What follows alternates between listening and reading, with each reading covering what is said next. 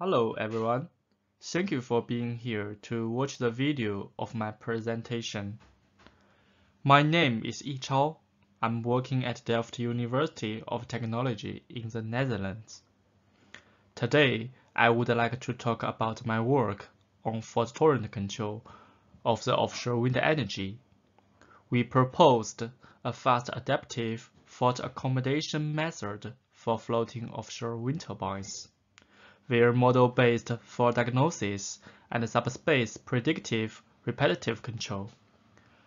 This work is partially supported by the European Union via Marie Curie action. Over the past decade, offshore wind energy has been playing an increasingly important role in the international wind energy mix, being capable of harvesting deep water wind resources. However, offshore wind turbine would experience mechanical failure and system faults due to the wind and wave loads in the harsh environment. It is erected in the deep water at a considerable distance from the shore, which will lead to the reduced accessibility and maintainability. Both of them will induce operation interruption, economic losses, and then lead to higher levelized cost of energy. For example, this figure shows failure rate of different components of offshore wind turbines. The x-axis shows the main components of the wind turbine, such as pitch control system, generator, gearbox, blades, and so on. The y-axis shows the failure number per turbine per year. We can see that the pitch control system implies the highest failure rate, namely 1.15 among the components of wind turbines.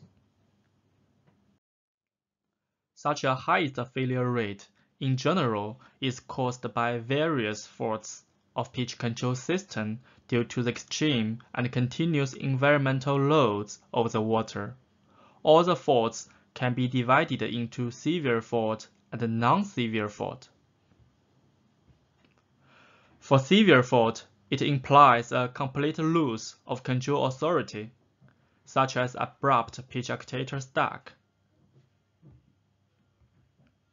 For non-severe fault, it includes the pitch actuator or sensor degradation. However, currently, there's no fault-tolerant control for such a severe pitch actuator stuck fault. And the preferred way to deal with the fault is through a safe and fast shutdown of the wind turbine. As pitch actuator stuck faults appear frequently, this may lead to high operation and maintenance costs due to lost power production and unplanned maintenance. Therefore, it is important to design a fault-tolerant control for pitch actuator stuck fault. Usually, there are two approaches to design a fault-tolerant control. First one, we could use adaptive controller, which is able to learn the faulty system dynamics and achieve tolerant control. The drawback is it will take some time to approximate the faults. The second one is a controller with pre-tuned parameter. However, we have to pre-tune all the parameters offline to match the possible faults, which could be not effective in reality. In order to solve this problem, in our research, we propose a hybrid method called fast adaptive fault-tolerant control. It is integrating an online model-based fault diagnosis system and a subspace predictive repetitive control, namely the SPRC. This figure shows the overall structure of the proposed architecture, which is deployed on a 10 MW floating offshore wind turbine. The fault diagnosis system is used to detect and isolate the pitch actuator faults, which are based on the computed reference pitch angle and the measured pitch angle. The fault diagnosis results are then sent to SPRC-based IPC. The IPC is used to compute the reference control input based on the measured blade root bending moments. The main steps have been presented in this slide. In the nominal healthy condition, the SPRC-based IPC is used to control the blade pitch of the wind turbine. Once a fault happens, the fault diagnosis system is used to quickly detect and isolate the failed pitch actuator. Based on the fault detection and isolation results, a pre-tuned adaptive SPRC is switched online in place of the existing one, whose initial values of the parameters have been tuned offline to match the specific detected faulty case.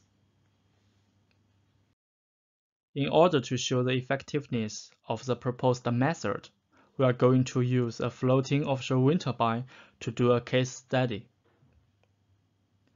This floating offshore wind turbine is based on a DTU 10 MW reference offshore wind turbine, and the floater is using the triple spar floating platform. Regarding the model configuration, some load cases with different wind speeds and amplitudes of the faults are considered. In total, 3 load cases, which are described by a uniform wind profile, are considered in this case study. The main hub height wind speeds are 12, 16, and 20 meters per second, respectively. In addition, one specific pitch actuator stuck type of fault is chosen for each load case. Considering a different pitch angle setting equaling to 20 degree, 0 degree, and 10 degree respectively for the stuck blade, namely the third blade for all the cases. During each load case, 1,400 seconds are simulated at a fixed discrete time of 0.01 second, with a fault occurring at 900 seconds. Based on this model, the effectiveness of the proposed method will be presented. First of all, the fault diagnosis results of this approach are presented here. The results show that the third pitch actuator fails since the residues between the measured and predicted pitch angles exceed the threshold. Therefore, the fault is detected and isolated successfully once it occurs at pitch actuator. After that, a pre-tuned SPRC in this approach is switched online automatically in place of the existing one to match the fault and achieve a fast fault accommodation. In comparison, this figure shows a regular adaptive controller as well. The proposed architecture achieves a faster load mitigation than the regular adaptive SPRC. However, the regular one indicated by the red dashed line shows a much higher load at 1,050 seconds than others. And finally, the load reduced. It implies that the regular adaptive controller needs to take some time to learn the faulty dynamics in order to formulate the proper control input. Their corresponding pitch angles are presented here. We can see that the developed approach has a faster response to the faults. According to the power spectrum density of the blade loads and pitch angles presented in these slides, it is clear that the proposed method also has a better performance in load mitigation at 1P frequency compared to others, while the regular adaptive SPRC shows the highest value at 1P loads in the left subfigure. It indicates that it is not the effective way to deal with the pitch actuator faults.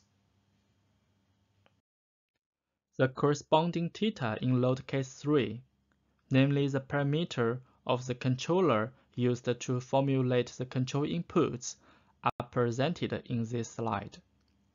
It is found that the parameter theta, when using the proposed architecture, tend to a value very quickly, which implies a much faster adaptation compared to the regular adaptive SPRC-based IPC only. All the results are summarized in this table. We can see that all the loads are reduced by the proposed approach by more than 50%. The regular method only achieves 20% load reduction in load case 1 and load case 3. In summary, the developed fast adaptive algorithm in general shows more load reduction in these considered 4D conditions. In this research, a novel architecture is proposed to accommodate the pitch actuator stuck type of fault in a fast adaptive way. The effectiveness and the benefits of the proposed architecture has been illustrated in a case study via a 10 MW floating offshore wind turbine in different load cases. Results show that the proposed architecture integrating the fault diagnosis system and SPRC-based IPC is able to significantly elevate the pitch actuator stuck induced blade loads. More importantly, the time needed to reduce the pitch actuator stuck induced loads are significantly shortened, which to some extent avoid further damage to other components of floating offshore wind turbines, due to possible improper control inputs formulated by the SPRC-based IPC only during the slow adaptation time and therefore continued power generation. Thank you for your attention. More details about this part of our work can be found in our paper. At the end of the presentation, I would like to thank my co-authors, Ping Wu, Riccardo Ferrari, and Jan-Willem van Wingerden. Thank you.